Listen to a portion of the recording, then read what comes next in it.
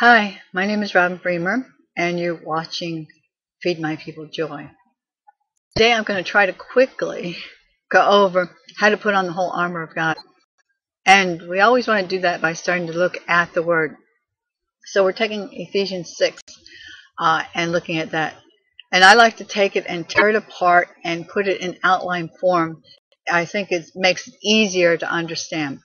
So here we go. Put on the whole armor of God. Okay, let's stop right there. Return that Y, that you would be able to stand against the wiles of the devil. Okay?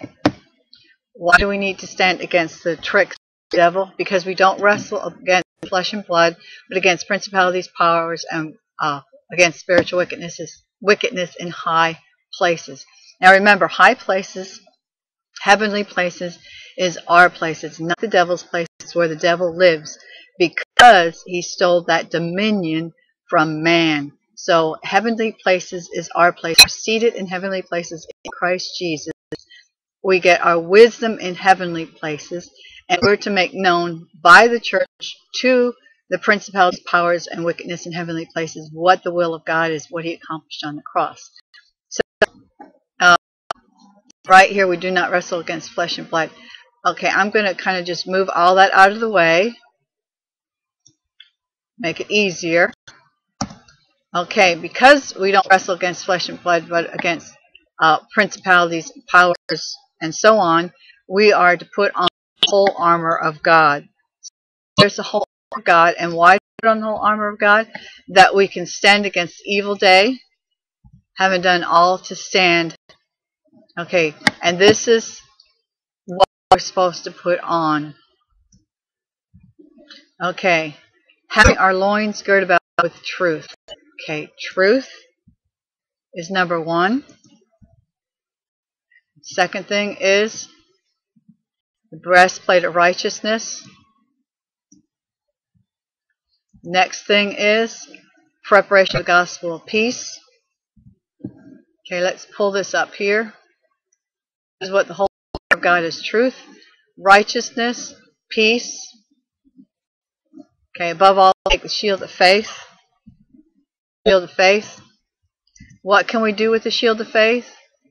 We can quench all fiery darts of the devil. Let's move that over there.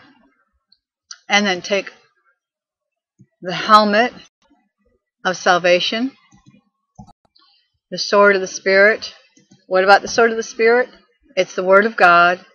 And what about the Word of God?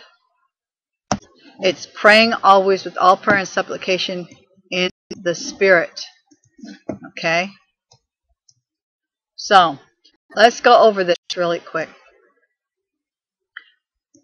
So, the way that we're able to stand in the evil days, the way we're able to have victory over everything that the devil does, is by putting on the whole armor of God.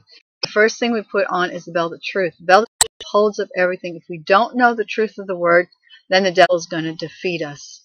So it's very important to get into the Word and to find out what the Word says. What did Jesus accomplish on the cross? And the best place to start for that is Isaiah 53. Isaiah 53, yes. Okay, and then the breastplate of righteousness is very important. If we don't know we're righteous, if we think we earn our right standing with God by our behavior, we're always going to be looking at us and trying to always be good enough instead of looking at Jesus. We're always to look at Jesus, and Jesus made us righteous. And that's so important that we understand we are the righteousness of God in Christ Jesus. We get saved through the blood of Jesus. We stay saved through the blood of Jesus, not our obedience, not our right works, not our goodness, but through the blood of Jesus. Now, I'm not saying it's okay to sin, but I'm saying that Jesus' blood paid for all of our lifetime of sin. And our focus is not to be on sin, but to be on what he's done for us, his righteousness. So, sin, when you walk in the flesh, you're so you're going to get yourself in trouble. So you don't want to sin. You don't want to sin because you are the righteousness of God. You are created in his image. Now let's go on to here, your feet shod with the preparation of the gospel of peace.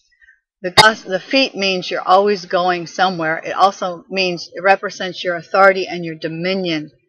And the gospel of peace is wherever you go, wherever you step, you have authority and dominion. This earth was given to you, and the devil stole it from you. So the gospel of peace is enforcing the defeat of the devil. Everything the blood of Jesus paid for on. It's not a feeling of calmness. It is power, authority, and dominion, which brings you peace through Jesus and what He's accomplished.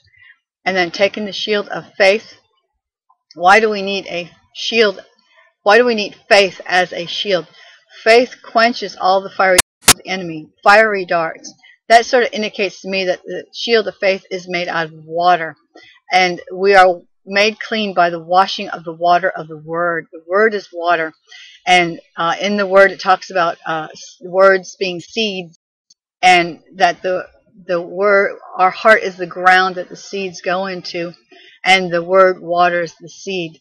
So water, Word, knowing the Word stops the devil from harassing you. The helmet of salvation. Salvation means, the word salvation in the original language means healing, prosperity, peace, nothing missing, nothing broken, being whole, salvation. Jesus paid for it all on the cross. And it's a battle in our head to know that, and that's why it's a helmet. The sword of the Spirit, which is our only actual weapon. The rest of the things here are armor to protect us. But the sword of the Spirit is what we go after the devil with, which is the Word of God. If you don't know the Word of God, you can't have victory. You have to know the Word of God. And the sword of the Spirit is not only the Word of God, but it's also praying with all prayers in the Spirit. When you're praying in the Spirit and in tongues, you are praying God's perfect will, because the Holy Spirit is praying through you, and the perfect will is the Word of God. So it's vital that you pray in the Spirit, and when you pray in the Spirit, you're praying God's perfect will. So there you have it. There is the whole armor of God, and you just learn what each piece means. And I just say, Father, I put on the helmet of salvation. I thank you that I'm saved, and I know I'm saved, that Jesus' blood paid for me, saved, and He paid the price for all my sins. Then I say, I put on the breastplate of righteousness. Father, I thank you that I am the righteousness of God in Christ Jesus. No weapon formed against me prospers. And every tongue that rises against me in judgment, you condemn, because this is my heritage. My righteousness is of you. And then I quote different scriptures as I put on each piece of the armor. I look those scriptures up, and I have them memorized.